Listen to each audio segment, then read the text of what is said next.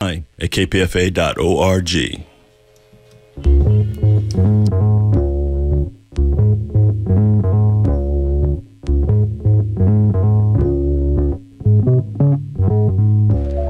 This is A Rude Awakening. I'm Sabrina Jacobs. On today's show, I'll speak with Dr. Alison Van Eenenam about genetically modified salmon, friend or foe. Dr. Tyler Sutterly about the melting ice sheets in Greenland. And we'll close the show out with investigative environmental reporter for the Real News Network, Mr. Steve Horn. He's back to discuss his latest piece on the California wildfires and prison labor. But first, the news. I'm Eileen Alfandary with KPFA News headlines.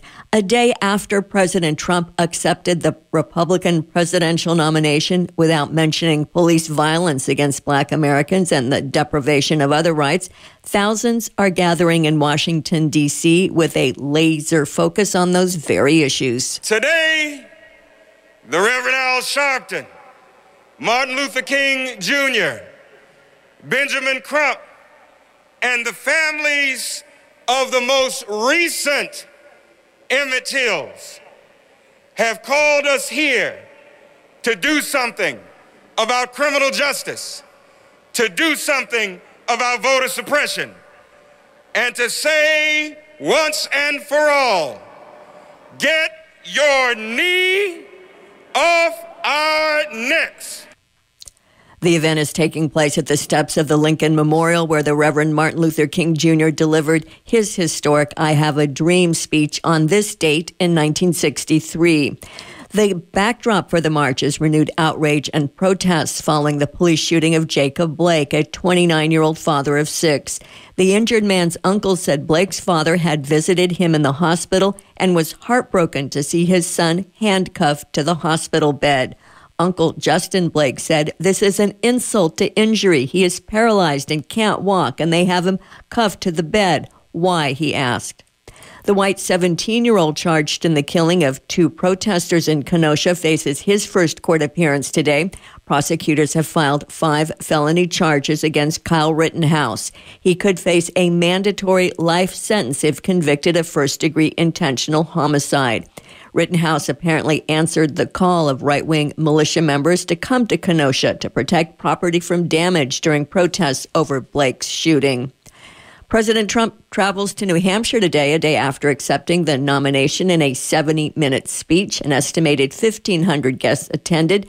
Sitting shoulder to shoulder, the vast majority wore no mask at a time the coronavirus pandemic is spreading widely and killing 1,000 people a day in this country. Trump blasted Joe Biden as a weak career politician who'll give free rein to violent anarchists, agitators, and criminals who Trump said threaten the populace. Lily Bolke reports. President Donald Trump capped the Republican National Convention with an acceptance speech full of misleading claims and exaggerated attacks. Fear-mongering was a common thread throughout the evening. No one will be safe in Biden's America. We launched the largest national mobilization since World War II. I have done more for the African-American community than any president since Abraham Lincoln. Several speakers blamed Joe Biden and Democrats for the protests that have been ignited by police shootings and the subsequent violence in Kenosha, Wisconsin, and other cities. Yesterday, Biden responded with a reminder that, quote, "the violence we're witnessing today is under Donald Trump," unquote. At a counter event held by anti-Trump Republicans, calling themselves principled conservatives, television pundit Tara Setmeyer condemned all violence and criticized the Trump campaign for not doing the same. They're not talking about the white militia 17-year-old who decided to go out and shoot some protesters the other night and murdered 2 people. Trump delivered his speech from the South Lawn of the White House. Fireworks spelled out his name on the National Mall. I'm Lily Bolke. Firefighters slowly increased the containment lines around the 3 major blazes burning in the San Francisco Bay Area and Santa Cruz. 35% containment for both the LNU North Bay Blaze and SCU East Bay Fire. They're the second and third largest wildfires in state history. The Santa Cruz San Mateo CZU blaze was 24% contained. The 3 wildfires combined have burned 1,277 square miles. The cooler weather with higher humidity has provided better firefighting conditions and allowed large numbers of evacuees to return home. about 50,000 in the last 2 days alone. Despite the progress, CAL FIRE's LNU Unit Chief Shauna Jones said firefighters were still actively fighting fires locally and statewide. So while first responders continue to battle the fires here in the LNU complex, new fires continue to be reported daily, locally, and throughout the state. Since August 15th, 700 new fires have been reported throughout the state. 46 new starts just yesterday. To date, more than 1.6 million acres have burned since August 15th of this year. That's 2,500 square miles burned in California since August 15th. The remnants of Hurricane Laura unleashed heavy rain and tornadoes hundreds of miles inland after leaving at least 6 dead, mangled buildings, and entire neighborhoods in ruins along the Gulf Coast. Forecasters warned of new dangers as the tropical weather blows toward the eastern seaboard this weekend. More than 750,000 homes and businesses were without power in Louisiana, Texas, and Arkansas. Laura was one of the strongest hurricanes ever to strike the U.S., coming ashore in Louisiana as a Category 4 storm with 150-mile-per-hour winds. A massive plume of smoke visible for miles began rising from a chemical plant in the city of Lake Charles. Police said the leak was at a facility run by BioLab, which manufactures chemicals used in household cleaners and chlorine powder for pools. Nearby residents were told to close their doors and windows. India has recorded another high of more than 77,000 new coronavirus cases in the past 24 hours. Neha Punya reports from New Delhi. More than 77,200 people tested positive in India in the last 24 hours, pushing the total cases past the 3.3 million mark. The country has also recorded more than 1,000 new deaths, taking the total death toll to over 61,000. India is currently the worst affected country in Asia and third only behind the US and Brazil in terms of total cases globally. But for more than 2 weeks now, India has reported the most infections daily compared to any other country. Experts say a resurgence in cases in some states because of lockdown measures being relaxed is to be blamed. Despite this, the government plans to further open up the economy. Reports suggest metro services will be the next to resume operations starting September. Neha Punya, New Delhi. Los Angeles officials plan to file criminal charges over recent parties held in the Hollywood Hills despite a ban on large gatherings during the coronavirus pandemic. A home reportedly rented by TikTok celebrities Bryce Hall and Blake Gray has been the site, reportedly, of large parties violating public health orders. Weather forecast for the Bay Area, partly cloudy skies in the morning, then sunny, highs in the 70s to lower 80s around the Bay. Continued problems with air quality due to the wildfires in Fresno and the central San Joaquin Valley. Sunny, hazy, highs in the upper 90s. I'm Eileen Alfandary. More news in 94.1 with headlines at noon. Join us at 6 for the Pacifica Evening News.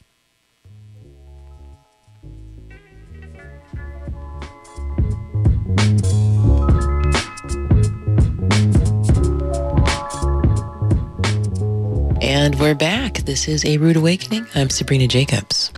Many folks are concerned about genetically engineered salmon. It's already happening in contained spaces. There's a couple of farms in Indiana where that is happening, but there's a huge concern with those genetically engineered salmon getting out into the wild.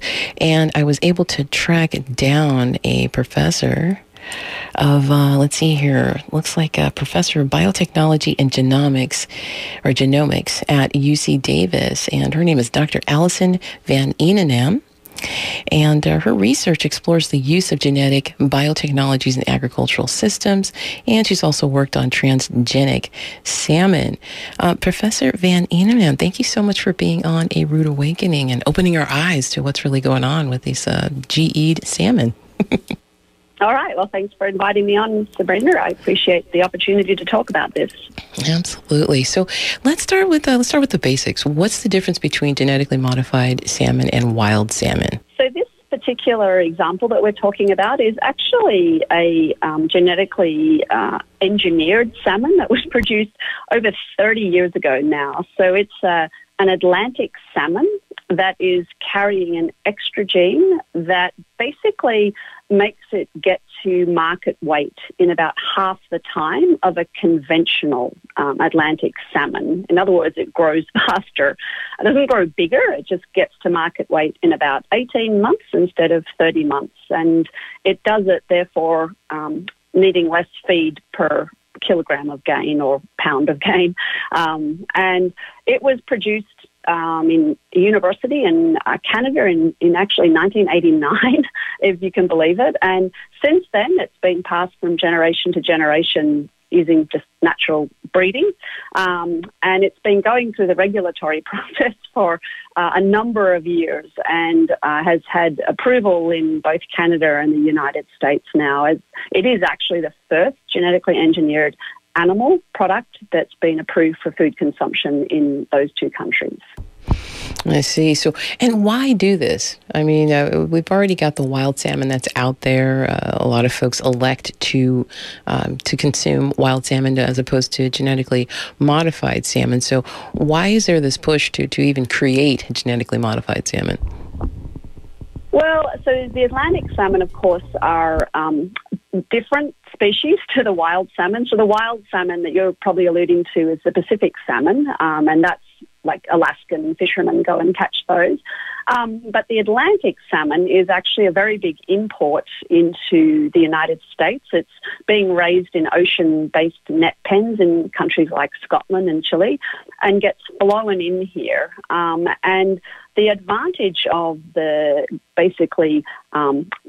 genetically engineered Atlantic salmon is that it can be grown in the United States. And specifically, it's being grown in just actually one farm in Indiana.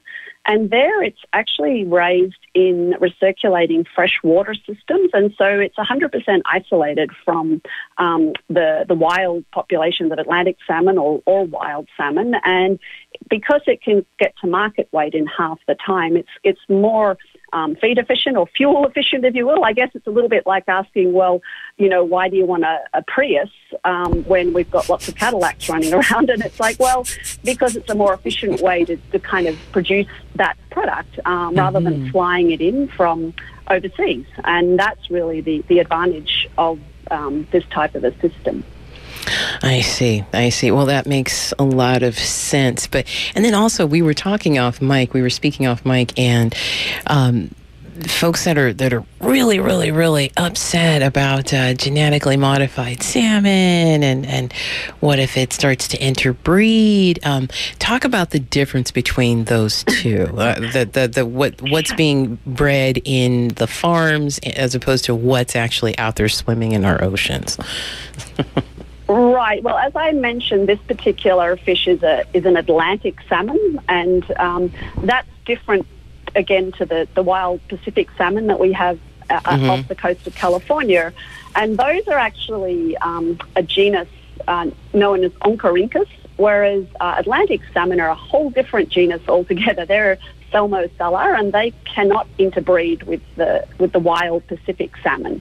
And additionally, this particular fish is being raised, as I mentioned, in land-based recirculating systems in Indiana, and is being raised as a triploid all-female population. And that really eliminates the possibility of them having the opportunity to ever even interact with any wild salmon, be they Pacific salmon or Atlantic salmon. And so the containment that's in place really precludes that particular concern because they really have no opportunity to basically interact with wild salmon. Okay, got it. So it's like cats and dogs, basically. They can't do it. Well, yeah, and I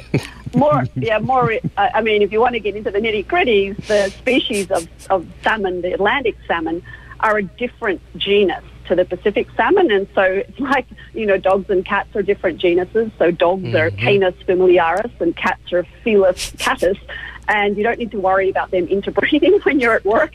And the same with these particular fish. They're different genuses, and so therefore they aren't reproductively compatible with each other.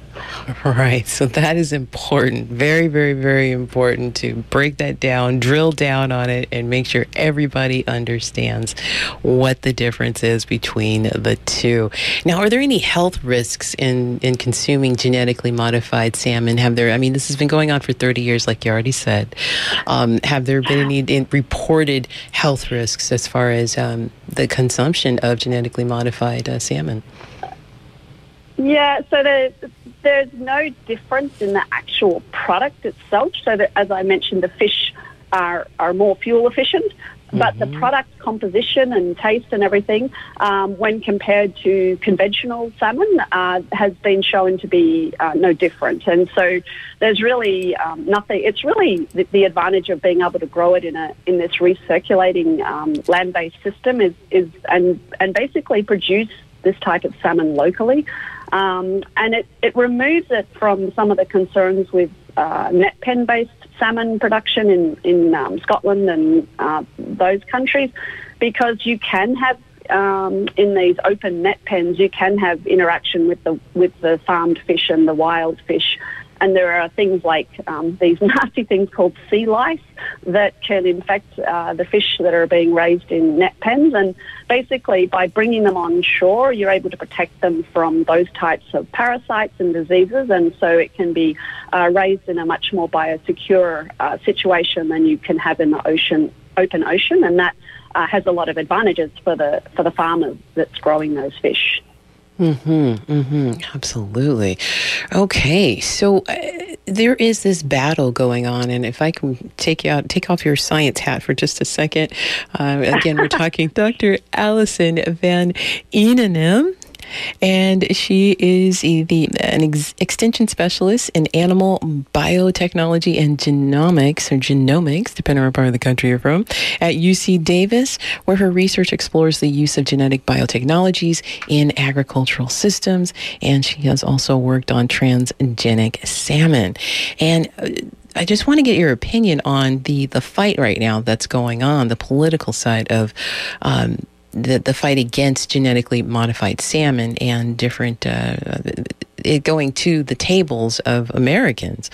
A lot of folks are against it. And it sounds to me like there isn't much of an issue with it. I would love to have someone speak to this issue who is speaking against it. It sounds like you're pretty neutral, if not for it. So if you don't mind, if that's okay, we want to talk about that side of things as far as the fight against genetically modified salmon. Yeah.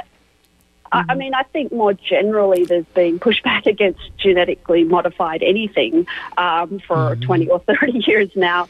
And I think it's been very frustrating. It's hard for me to take my science hat off because when you do look at the data associated with these applications, there's some real benefits associated with things like fast growth or insect-protected crops that have kind of got lost in this whole debate around the genetically engineered fish. And so, groups tried to stop the commercial or the approval of this fish by basically making up a whole bunch of misinformation about it and suggesting there were food safety concerns. And it's just so much easier to scare people than it is to reassure them with science and data. And it's almost a bit of a no-win situation. But I guess, in this particular case, we're talking about a very small company. I think they're projecting they're going to make something like, I think 1,200 metric tons of salmon a year, and that's versus the 400,000 metric tons that we import annually from the ocean net pen-based Atlantic salmon rearing. And it's like less than, well under 1% of the salmon that will be produced in that will be eaten in the United States annually. And I think, here is a technology being applied to try to produce a fish more sustainably with a lower environmental footprint.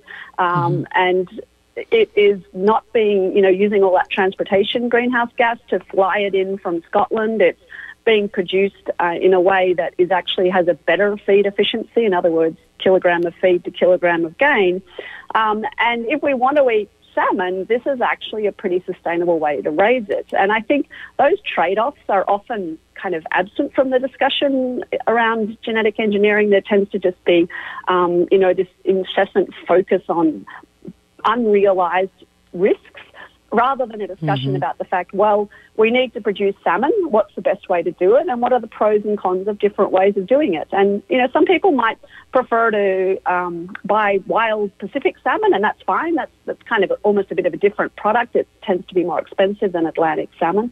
And if you want to eat Atlantic salmon, to me, if you're concerned about the environmental sustainability of food production, this should have some appeal to you because it does fit that shared value. And so those are the types of discussions that I think are really important to have, because if you don't realize why, for example, this might be better than the existing system of raising Atlantic salmon, then it's easy to disregard it as being unnecessary. But actually, it has some benefits, and we need to be open-eyed about that and discuss them in a way that isn't always kind of fear-mongering and suggesting that there's something wrong with this product. It's interesting to me, we hear a lot of people say that they don't want to eat genetically engineered products, but you're probably familiar with the Impossible Burger, which has had tremendous commercial success, and they very proudly include genetically engineered hemoglobin or leg hemoglobin it is, but they're using genetically engineered products, and that hasn't fazed consumers. And so I think sometimes that narrative that consumers reject genetically engineered products is actually not necessarily borne out. It depends on the product and whether the consumer wants that product. And I guess I would like to see this product have an opportunity for the consumer to decide whether or not they want to eat it, rather than just saying, no, you're not allowed to sell it, because that really removes the choice of the consumer from whether they want to buy it or not. Absolutely. And I think that's a fair assessment, and that's coming from a scientist. That is coming from a scientist, Dr. Alison Van Eenennaam. Thank you so much. We truly appreciate you being on the show and just, laying it out very plain, easy for folks to understand the difference between Atlantic and Pacific and wild and genetically modified salmon. And I invite folks to, if you have any questions or comments, you can email me at sabrina@kpfa.org. That's Sabrina @kpfa.org. And yes, I did make an attempt to speak with someone from Center for Food Safety. They have a whole campaign out against genetically modified salmon and stopping major stores and corporations from selling it and putting it on the tables of consumers. So that offer is still out there for someone from Center for Food Safety to contact yours truly. You can just reply to the email and or phone call I made. And we can take it from there. Professor, thank you so much. Thank you so much for taking the time. I know you're busy, so we appreciate you. Thank you so much. Thanks, Sabrina.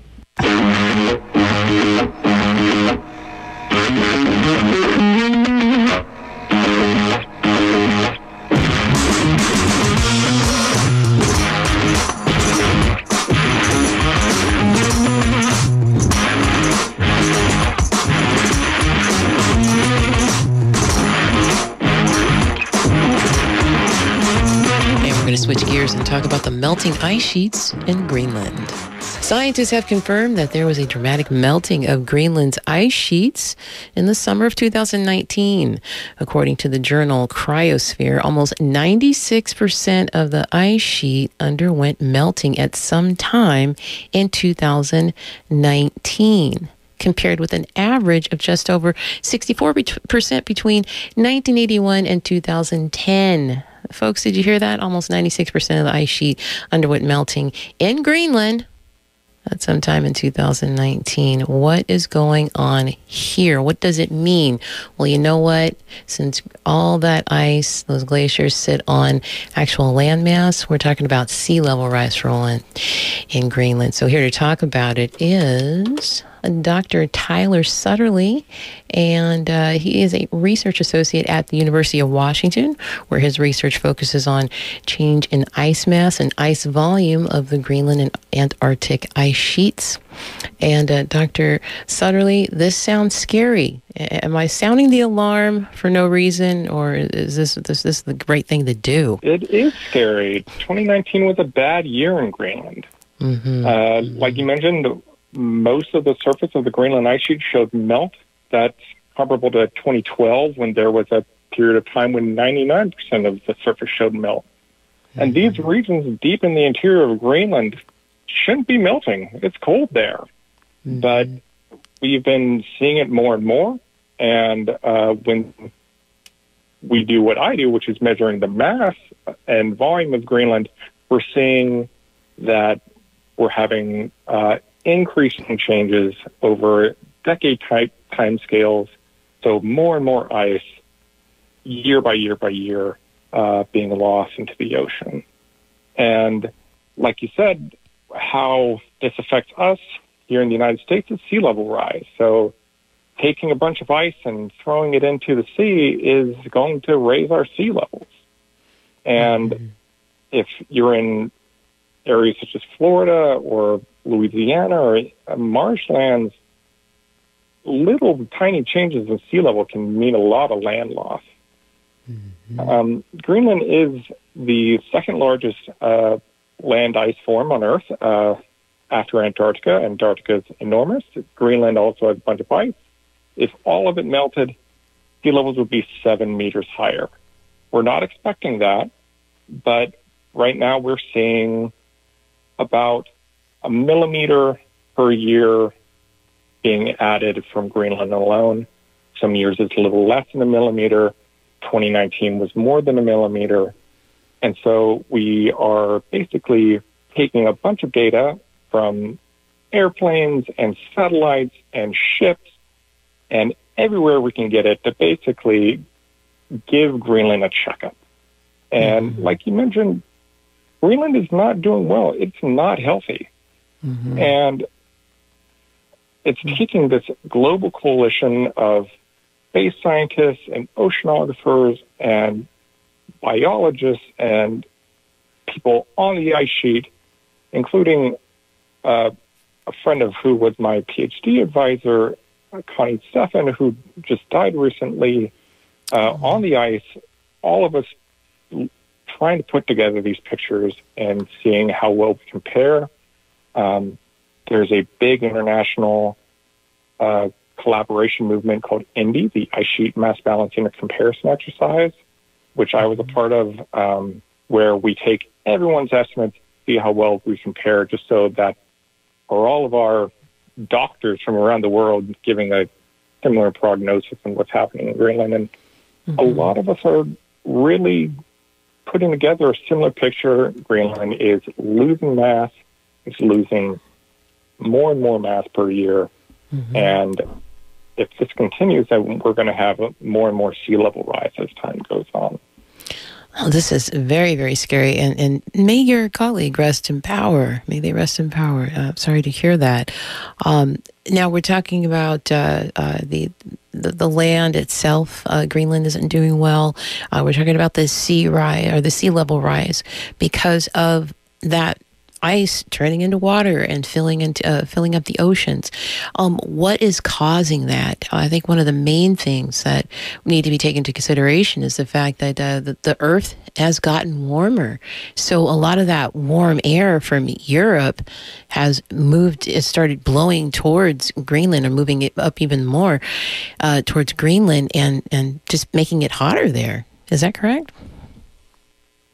So Greenland is warming. There's the Arctic as a whole is warming much faster than the rest of the globe. Right. That is due to a number of different processes. One of them is just that snow and ice are a lot brighter than the ocean or the land underneath. So if you lose the snow, then you're going to have a darker surface, which is going to absorb a lot more light.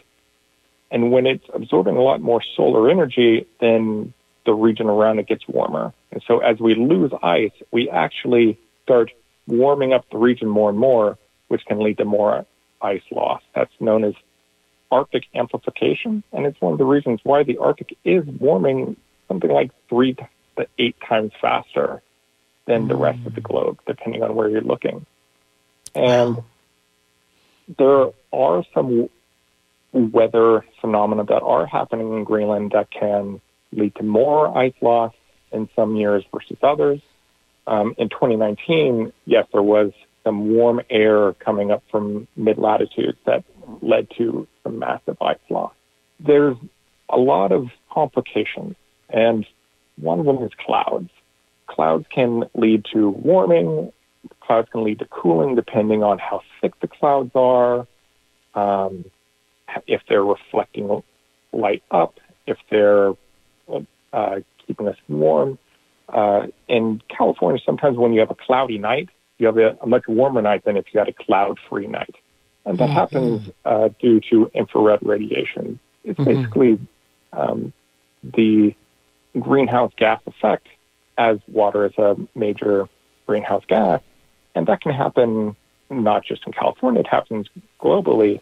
But when you have an ice sheet, clouds can be a complicating factor. And so one of the reasons why it's hard to predict what's going to happen to Greenland early on in the season is we don't know how clouds are going to affect Greenland on a given year, even if we think we know what the temperature might be.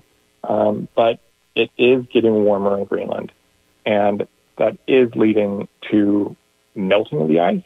And Greenland is also losing mass, not just from melt, but it is shifting more and more ice to the sea. One of the major glaciers in Greenland is Jakobshavn, and Jakobshavn is believed to have discharged the iceberg that sank the Titanic. And Jakobshavn is one of the fastest glaciers on the planet. It is rapidly retreating and pulling itself further and further away from where it was decades ago. And as it has pulled backwards, it is losing more and more ice.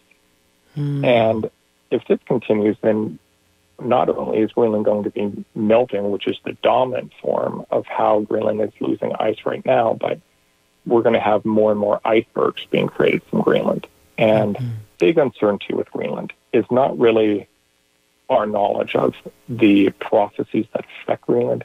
It's how is climate change going to go into the future of what do we do as a people and as a species over the next few decades to centuries.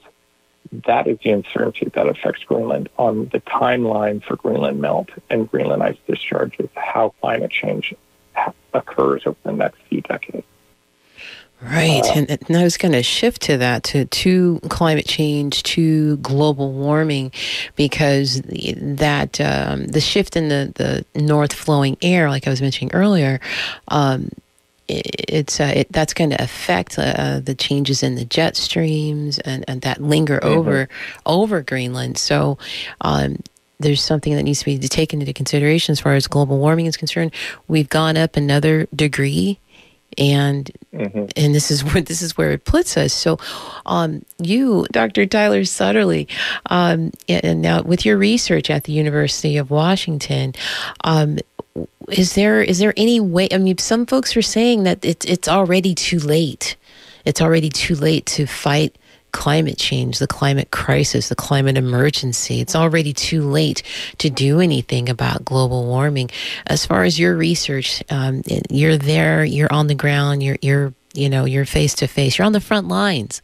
Do you feel like that we're at the 12th hour? Do you feel like this is the end, or are we still at the 11th hour and there's something that we can do? There's something that can be done about it?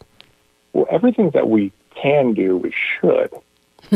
I wouldn't ever put it in fatalistic terms of that this is all done. Greenland is melting. That much is a fact. But the timeline of its melt and the timeline of sea level rise is up in the air. And so if we want to be able to adapt and change our cities and change our levees and change our maps, we want to do that slowly. And so we need to do as much as possible to slow climate change down if we can, reverse courses where possible to slow Greenland and Antarctic melt as much as possible. So I would not put it in terms of this is the end. I would say we need to do as much as possible and mobilize as fast as possible to shift the curve of Greenland ice melt and Antarctic ice melt so that we can adapt and so that we can prepare and so that we can build our cities and develop as a species knowing what will happen. We don't want to shift into catastrophic anything. We're going into the geologic record when there was more ice on the planet 10, 15, 20,000 years ago. Mm-hmm. Mm-hmm. Absolutely, absolutely. And folks, once again, speaking to Dr. Tyler Sutterly. Dr. Tyler Sutterly is a research associate at the University of Washington, where his research focuses on change in ice mass and ice volume of the Greenland and Antarctic ice sheets. And I'm so glad that you were able to end things on a hopeful note. I do bring the doom and gloom. So it's nice to have that balance. That, yes, all hope is not lost. All hope is not lost just because we've got some bad news to deliver at this moment. Is there anywhere that folks can get information about your research in particular and just about the melting of the glaciers in general that you could refer to our listeners? So there's a few resources that I would point to. Before I came to the University of Washington, I was a postdoctoral fellow for NASA. And NASA has a lot of great resources, one of which is climate.nasa.gov. They have, for you to see the changes in Greenland measured by some very wonderful instruments. One of them is called GRACE, which is the Gravity Recovery and Climate Experiment. GRACE is measuring our global gravity field month by month by month.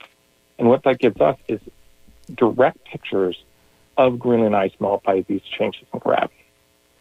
Everything that has mass exerts gravity. And so by measuring gravity, you measure mass. There's also another satellite that I work with a lot now called ISAT-2. ISAT-2 is what we call a laser altimeter. It's firing a laser pulse at our planet 10,000 times a second, measuring the surface, measuring change. And so we're seeing glaciers at very high levels of detail by this great instrument that came up in 2018. And so going to climate.nasa.gov gives you these tremendous resources. You can be the scientist yourself and look at this data and come up with the conclusions yourself just by seeing the data yourself. Another website that I'll go to is the ISAT-2 website, which is ISAT-2.GSFC for Goddard Space Flight Center.nasa.gov. That is a lot of detail about this really wonderful instrument that was launched just a couple of years ago. There's a lot of multimedia and graphics and explaining on how we know what we know using these instruments. And for my particular research, I'm at the Applied Physics Laboratory, and so if you go to apl.washington.edu, that gives information on what I do here at UW, and there's a lot of great scientists here looking at Greenland and Antarctic from the very small scale to very big, looking at what's happening in the ocean, looking at what's happening with sea ice, looking at all these different pictures. And so there's a lot that's happening here at UW. There's a lot that's happening at NASA. And like I said, science is really collaborative, and it's taking a lot of us to put our minds together and our data together to put these pictures and come up with what is happening, how well do we know it, and if we can figure out how well we know it, we can figure out what we can do about it. That is wonderful to hear. All right, folks, climate.nasa.gov, climate.nasa.gov, and you should be able to break it all down there and put in whatever it is you want to find out about Greenland and other glacier bodies here on our planet. Again, Dr. Tyler Sutterly. Dr. Tyler Sutterly is a research associate at the University of Washington, where his research focuses on change in ice mass and ice volume of the Greenland and Antarctic ice sheets. Dr. Sutterly, thank you so much for being on A Rude Awakening.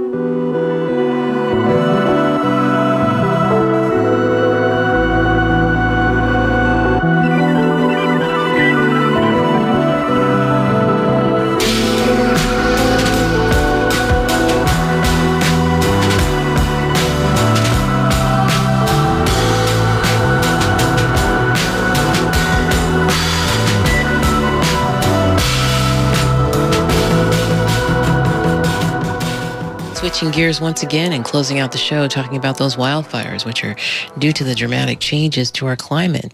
They have given rise to more out-of-control wildfires here in California. The personnel to fight those fires is stretched thin this year, even with our prison population employed to help out because of COVID-19. But what about that prison population trained to fight these fires? Some are calling it indentured servitude. And that is what the latest article by investigative environmental journalist Steve Horn is about, entitled Reformers Aim to End Prison Firefighters Indentured Servitude in California. And it is featured on the Real News Network website. He started our conversation describing the history of prison labor.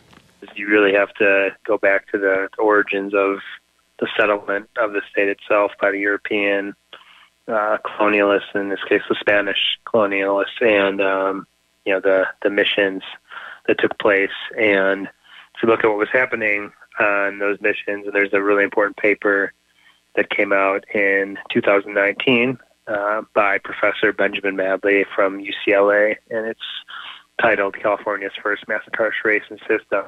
It really lays out, and it's interesting, his paper points to the camps, the fire camps, as kind of like a latter-day version of what he goes into in his history. But the history of his paper is exactly the mechanics of how these missions worked, and basically he frames it as this was more or less a form of incarceration or potentially slavery, or kind of like a blend of the two. And that is like there was a lot of important labor that was done in those places, like agricultural production.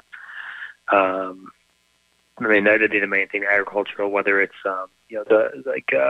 through livestock or through other kinds of foods. So I think that's important, and obviously I just want to point out that his paper points out that over 66,000 people died in those camps. So it was not only was it in the mission. So not only was it compelled labor, basically, but it was deadly and lethal, and basically tantamount to a genocide, which is kind of well known at this point in the history books of what the Spanish colonialists did to the indigenous population of the state. But then you fast forward into kind of like not the first era of the state. We'll talk about statehood now in the 1850s, and that is where you get something a little bit more kind of similar to what we have now, which is always, even from the first prisons in the state, and they're still open today, Folsom State Prison and San Quentin State, there was always versions of labor and poorly paid, basically almost akin to slave labor that was associated with being in those prisons. I'm not sure how I'll compare it to today. I don't really know, because today you kind of have the choice if you want to do that labor. I'm not sure how much of a choice you had back then. But I'm not sure if it was like 100% that you had to do this work. But that gets into the indentured servitude versus slavery debate, which we can talk about. But kind of the long story short is, in these prisons, they were doing key things like building dams, building the 101 freeway, the 101 freeway, et cetera. Like a lot of the modern infrastructure of Northern California was built from these prison systems, from things that were not yet called conservation camps, but laid the groundwork for this kind of idea that and there was an intellectual debate over this, what is the purpose of being in prison? And there was a debate that won out, is that physical labor is meaningful. It can be kind of a version of like reforming the person. That was like the way that they sold it as a reform, but in reality they were using these prisoners for just abysmally paid labor that they didn't have to pay others to do. And it's always been a bread and butter part of the California system. It's, if you look more broadly, it's been a bread and butter part of a lot of states' prison systems. But that gets us into the history of today, which is what we know is the concentration camps started after World War II, and here we are. They're still really central to fighting the wildfires. We couldn't have wildfire relief the way we do if it wasn't for prisoners, and that's opened up all kinds of debates over what kind of reform should it be abolished, and that's where we are here in 2020. Right. And I just wanted to point out here, there's an organization or a program called the Forestry and Fire Recruitment Program. And this particular organization or program is addressing environmental and criminal justice reforms in California. And it states California's wildfires are a constant, imminent threat, and there are not enough resources for initial attack and fire prevention work. Previously incarcerated firefighters deserve the opportunity to continue working professionally as wildland firefighters and fuels technicians. And this particular program is developing solutions, and cultivating wildland firefighters from all walks of life. And this organization started back in 2014, and you can get more information, community. You can go online to forestryfirep.org. Let's talk about the legislation that's out there. Governor Brown really took a stand and signed into being the Ventura program down in Ventura County, where prisoners can be trained and put into a regular civil servant position.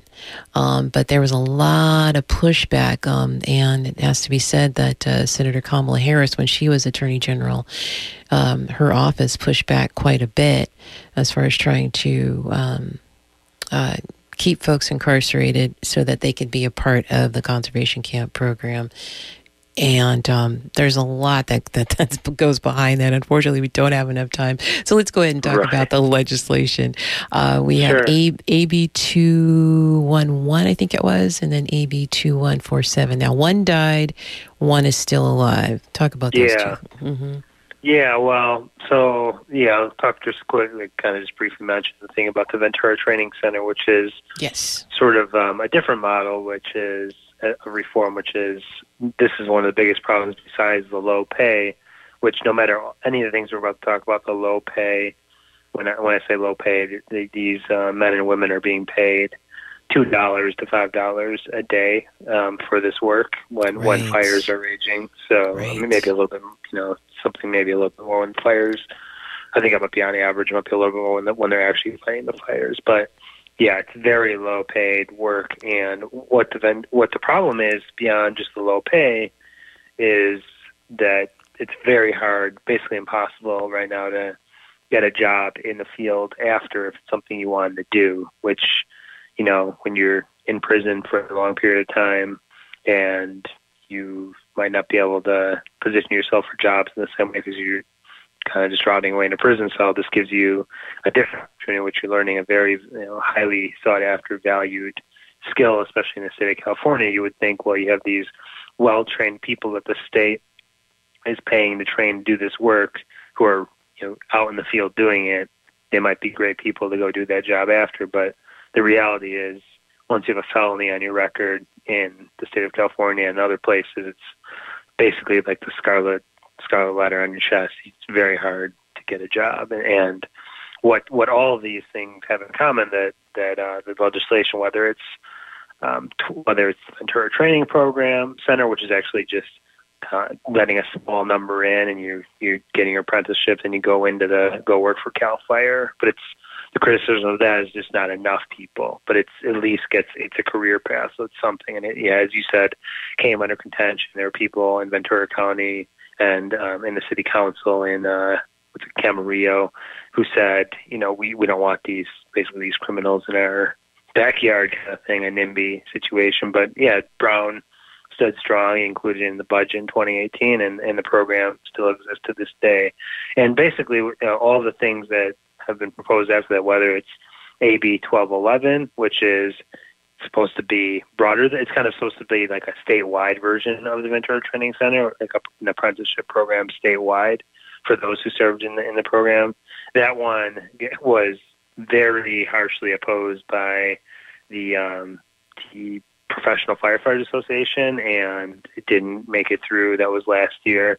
So they're trying again right now. The one that's current is called AB 2147, and what it does is it creates a means to expunge your criminal record if you serve in the program, so that basically the felony that I mentioned, those kind of things would not be on your record in the same way. There's a whole court procedure you have to go through otherwise. This would just expedite that. It would kind of create a different pathway for potentially getting into this field or other fields for those who, did their time and, basically put their lives on the line to fight these fires. So that one we had passed through the Assembly, and now it's pending in the Senate. So it passed pretty much, I think, mostly, pretty comfortably through the Assembly if you look at the vote tally. So, right. Yeah, it remains to be seen what the Senate will do. Yeah, definitely. And I think it's very interesting because Assemblymember Lois Reyes, she's the one that wrote that and put it up. And there's the battle between the California Public Defenders Association, which is giving it lobbying support. And then there's also the California District Attorneys Association, who is opposing it.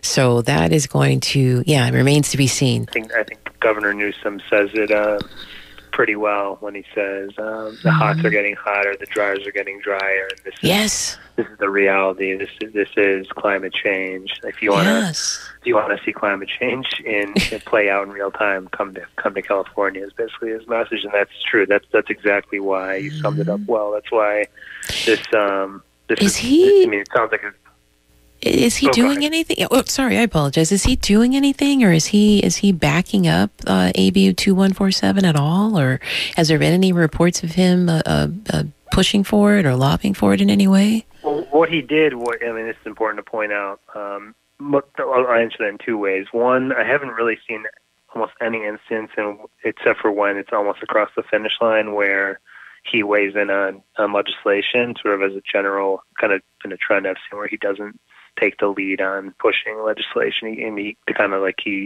on the stuff that he cares about, he just kind of gets it through the regulatory system. Has been the trend that I've seen. Like a good example would be AB5, the whole thing with the Uber and the gig economy. He really didn't weigh in until the very last minute on that. So, but that gets to the other point I was making is through the regulatory actions and the budgeting and stuff. That's where he's taking the action. So this year in the budget included $100 million extra dollars for, it might have been more than that actually.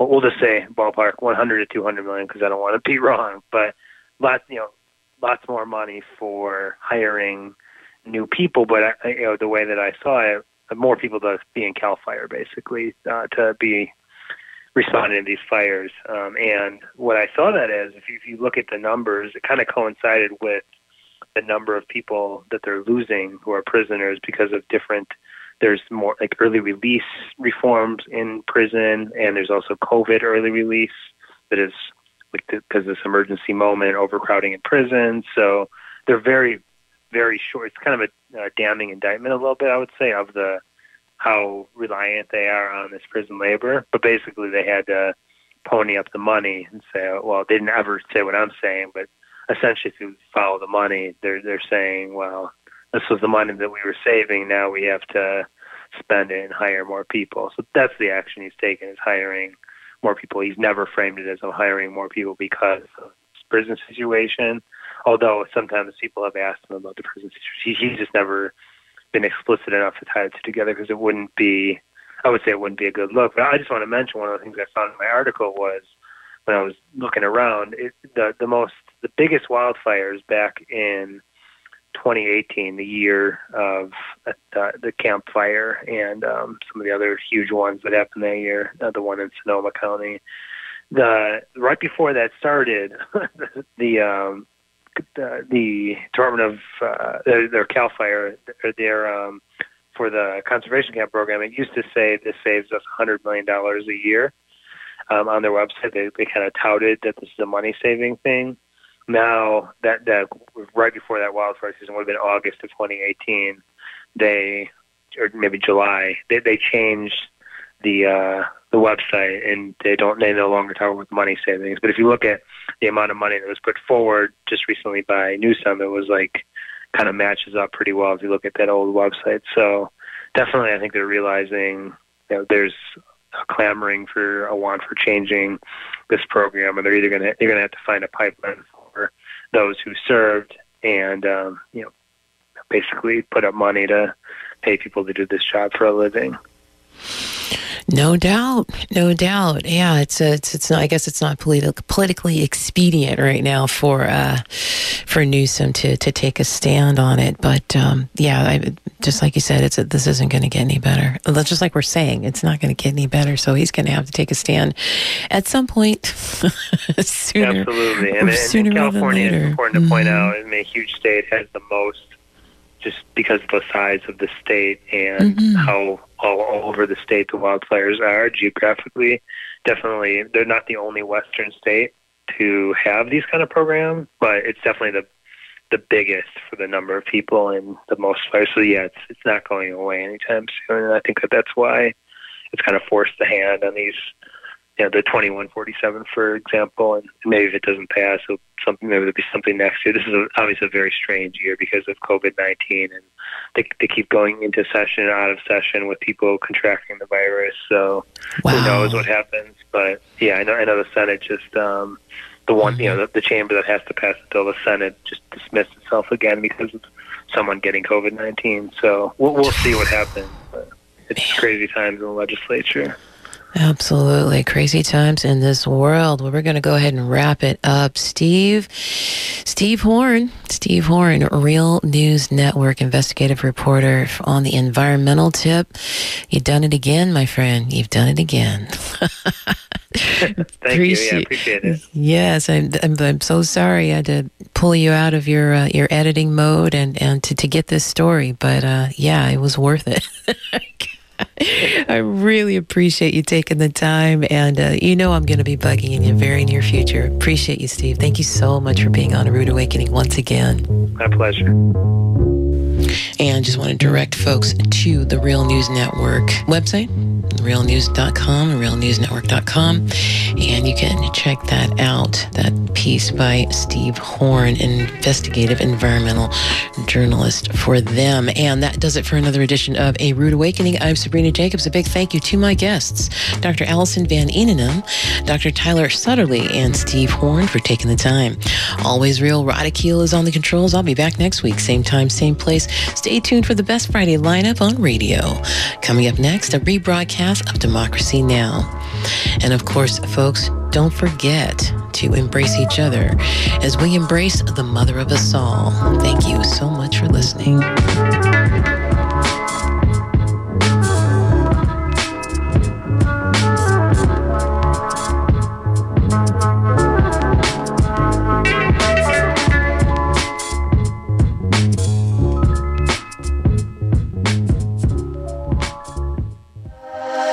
Are you registered to vote? Are you sure? You can find out in 30 seconds at vote.org. They'll check your registration status or register you. At vote.org, you can request an absentee ballot and get election reminders like this one. Make sure you vote early so that your vote gets counted. Pass on vote.org to your family and friends across the country. Make sure you exercise your right. A 2020 election reminder from KPFA. Hi, I'm Sonali Kohatkar, host of Rising Up with Sonali, which airs Monday through Friday at 3 p.m. on KPFA. Our program begins each broadcast with our daily news headlines, bringing you the latest breaking news, followed by in-depth conversations with analysts and newsmakers. On Rising Up with Sonali, you get progressive analysis of the news rooted in gender, racial, economic, and social justice. Join me every weekday at 3 p.m. on 94.1 KPFA. Hi, I'm CS, co-host of Against the Grain. After months of precautions, lockdowns, and social distancing, coronavirus cases and hospitalizations are spiking in the Bay Area. In times like these, it's KPFA's duty, our community-minded duty, to remind listeners to stay vigilant about wearing masks, washing hands, and doing social distancing. We all want to return to normal, but first, we need to stay alive. Be safe, be smart, and thanks for listening to KPFA. You're listening to 94.1 KPFA, 89.3 KPFB in Berkeley, 88.1 KFCF in Fresno, 97.5 K248BR in Santa Cruz, and online worldwide at kpfa.org.